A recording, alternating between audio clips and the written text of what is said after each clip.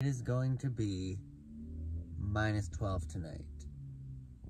So can I do this with no heat? I guess we'll see.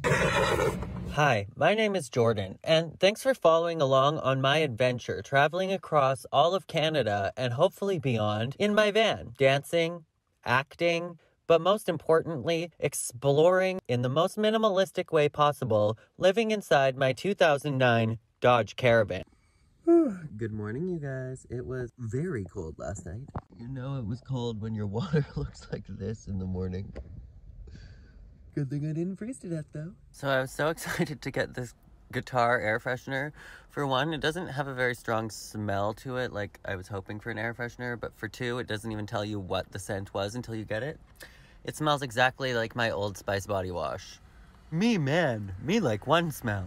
Alright, you guys, again, it feels kind of crazy late, but it is just approaching 7:30 here. I am still in Oshawa, Ontario, just on another side of Oshawa, to visit my Sparky twin. We've always called each other twins since we met, because we're just so alike. We hung out for the most of the day, I would say the entire afternoon. I just had dinner at her house, and hung out with her and her husband for a bit.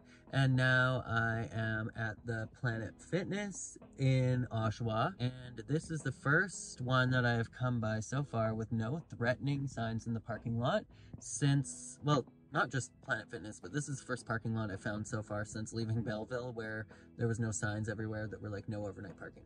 Here, there is no signs anywhere in this parking lot that I can see that say anything about how long you're allowed to park here, or who is allowed to park here, or if you're allowed to camp overnight. We're looking for a spot along a Planet Fitness. I would personally recommend this place. It is the Oshawa location, and it is on, this one is just off of Simcoe Street on Albert and First. If you guys are going to be traveling through Oshawa or the GTA and you're looking for somewhere to park overnight, I will let you know if we get the knock, but this looks like a good location to stay. So this has definitely been the sketchiest night of van life so far. I had a dude come up to my vehicle, knock on the window and trying to get me to open it up while I'm sitting here working on my laptop with my phone out. And then he went to every other vehicle, and then before... This dude is going around checking all of the vehicles in the parking lot and seeing if he can get into them. And this tow truck has been here. This is the third time this tow truck has showed up to this parking lot. I have personally been here for several hours, and this tow truck just keeps coming back here and parking for long periods of time. One time another pickup truck came and met them, but I'm like, the last time nobody met up with them. I'm like, are you doing a drug deal? Like, I'm so confused. So I got the knock for the first time last night. I was at that sketchy Planet Fitness where there was no sign saying you couldn't park, but there were so many sketchy people in the parking lot, both in vehicles and like doing sketchy things and people knocking on the windows and everything, that I was like, I need to get out of here. So I went to the Walmart after I went for a shower and stuff, and I was there for maybe 5 minutes, just climbed into bed, put on all of my window protectors when I got the knock from security being like, you can't sleep here. And I was like, okay.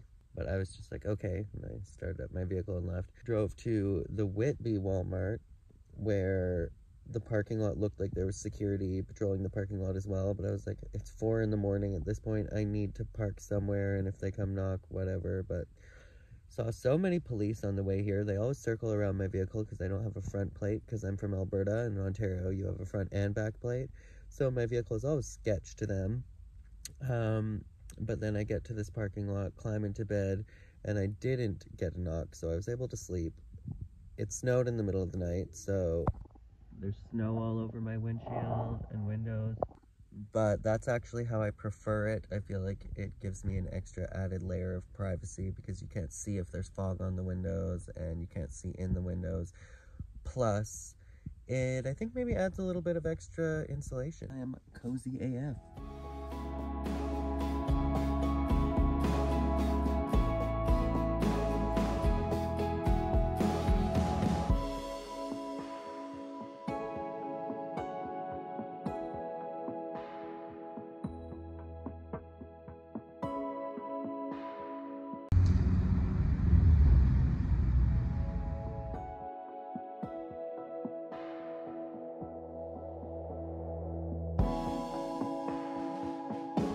So I feel like there's not enough talk about carbon monoxide poisoning when it comes to vehicles, especially when it comes to running your vehicle and being in your vehicle but not being in a confined space. Like, people refer to carbon monoxide poisoning in situations like being in a garage that's enclosed with your vehicle running. Super dangerous, don't do that.